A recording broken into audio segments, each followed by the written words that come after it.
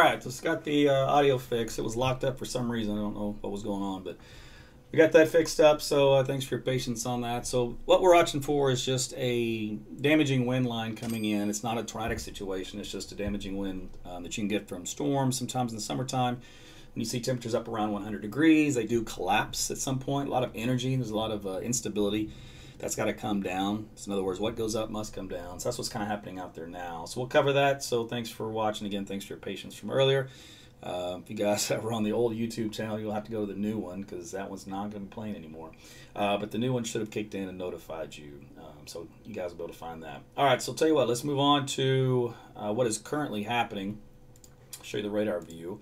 So this is the Oklahoma City metro area, and the line of wind is very small as far as stature goes. It's already diminishing. This is a little darker blue area surrounded by the green. This is the area of enhanced wind field, and the most winds we've seen out of the surface so far reported has been about 55 to 60 to 70. Radar has estimated as much as close to 80 miles per hour though, but even those winds have come down. Like around Valley Brook, for example, if you look just north of 240, where the 44 and 240 junction splits, that's where actually the strongest winds are, and radar is estimating close to 80 miles per hour. We'll pot in some streets here for a second, but this is going to be the south side of town for those stronger winds. There's a little patch here on the east side around Forest Park, around 62 and Sooner Road. Close to about 75, maybe 80 miles per hour. So they're very small areas, but those small areas can do as much damage as a very small tornado.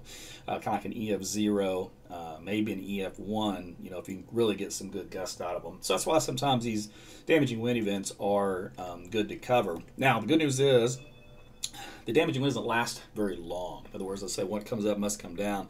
In this particular case, the stronger winds have already kind of dropped their load, so to speak, around Yukon, south of Piedmont, Yukon, just approaching Bethany.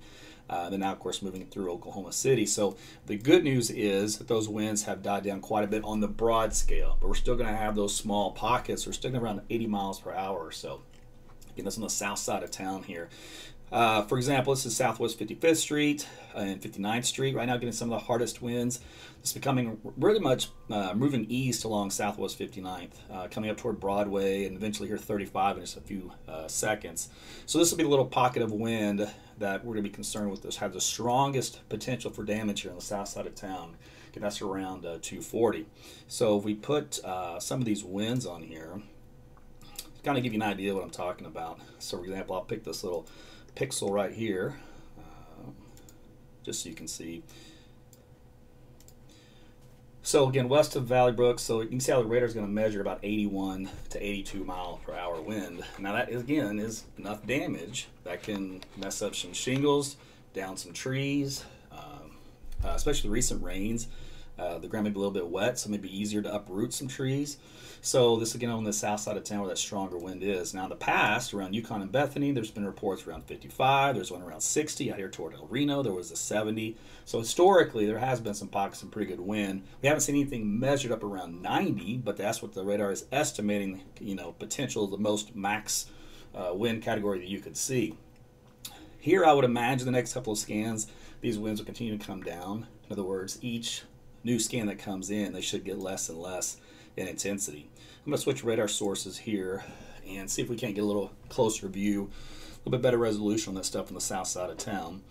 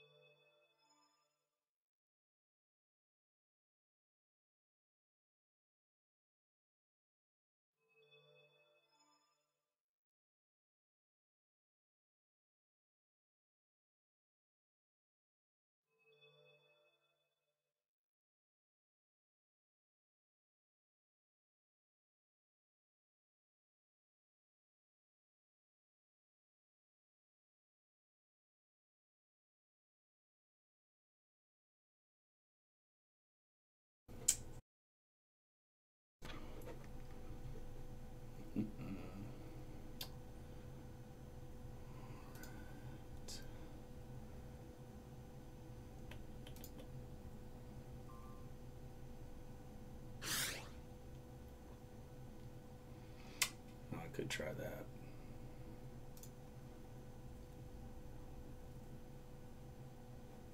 Could try that. Okay, there we go.